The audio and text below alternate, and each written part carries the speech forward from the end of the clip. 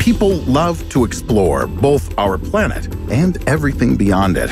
In fact, if it wasn't for our aspirations, science and technology would never have developed as much as they have. Even evolution could have taken a different path. And who knows, maybe we would have never discovered minerals if we didn't simply love that hobby of ours, digging.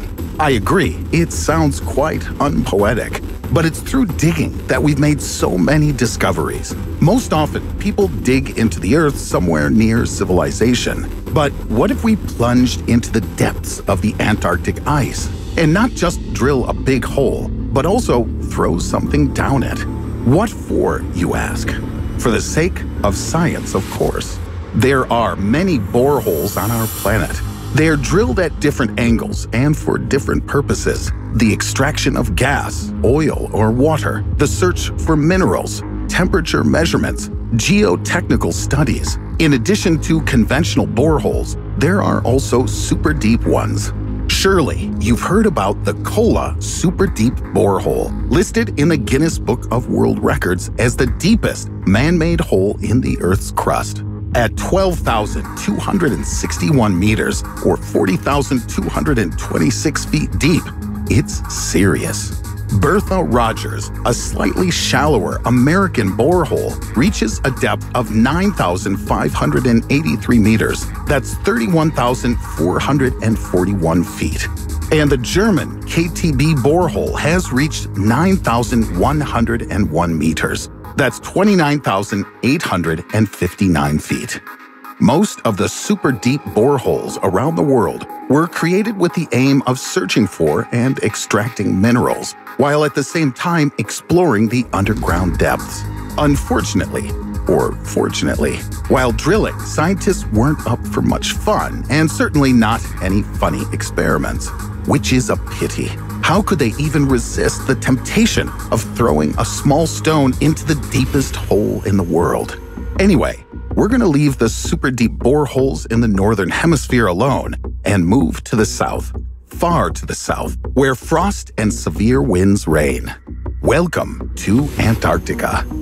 On average, Antarctica is considered the coldest and windiest continent.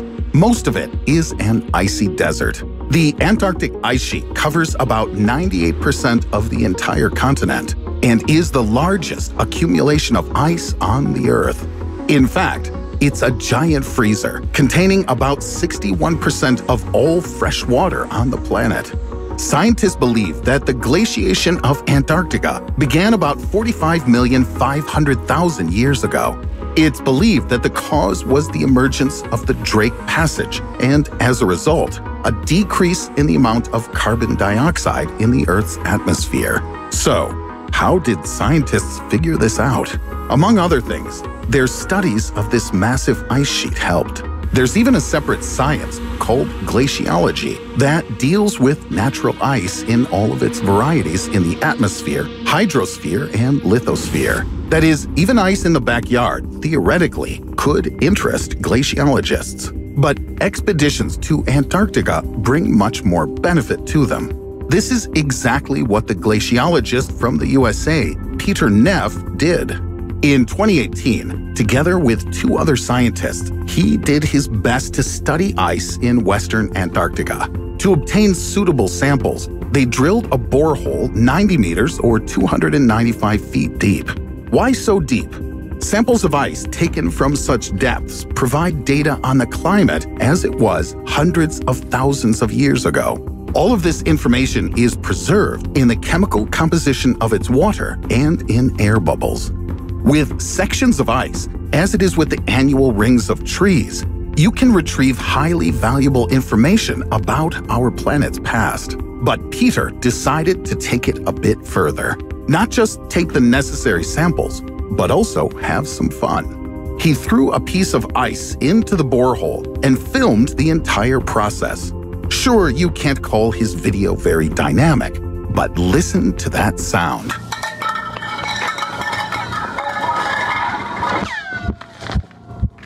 At first, the impact of ice on ice sounds exactly as you might expect. But then, wait, was that a bullet whizzing through the air?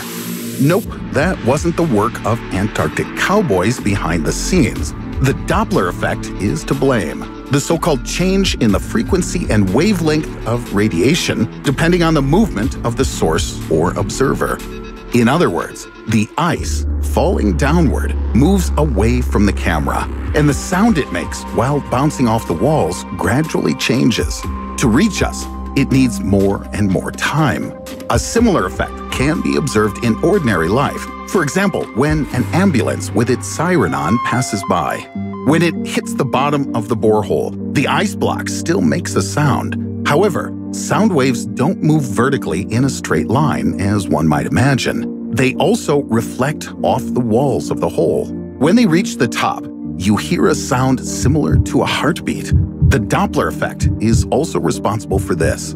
I think it's good that Peter Neff is a professional scientist, but one could imagine that somewhere there, under the thickness of the ice, a huge monster is hiding, who apparently gets quite agitated when someone drops something on him. Now, if you think about it, 90 meters or 295 feet isn't such a great depth, especially when compared with the boreholes that I spoke about at the beginning of the video.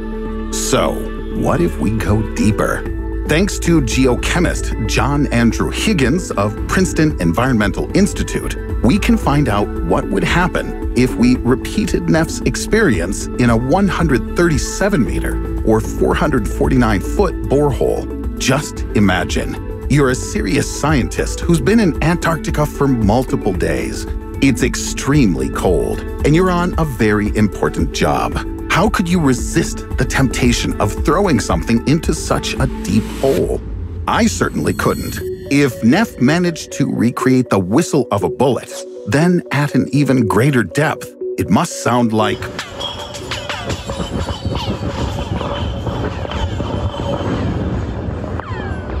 lasers? But seriously, it sounds as if there's a squad of stormtroopers from Star Wars sitting at the bottom of the borehole, shooting at everything that moves. These boreholes are far from the only ones created in Antarctica, and certainly not the deepest ones. In 2019, a team of scientists drilled the deepest borehole in Western Antarctica.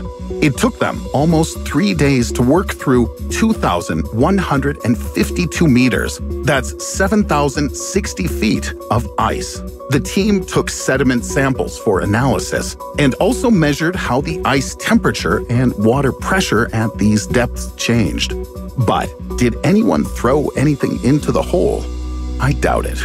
But what if they did? According to my calculations, a stone or piece of ice would take about 21 seconds to reach the bottom.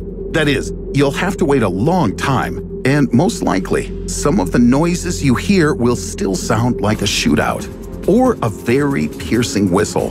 In this case, a stone or piece of ice will travel through the borehole at a speed of approximately 745 kilometers or 463 miles an hour. This, by the way, is practically the speed of an airplane.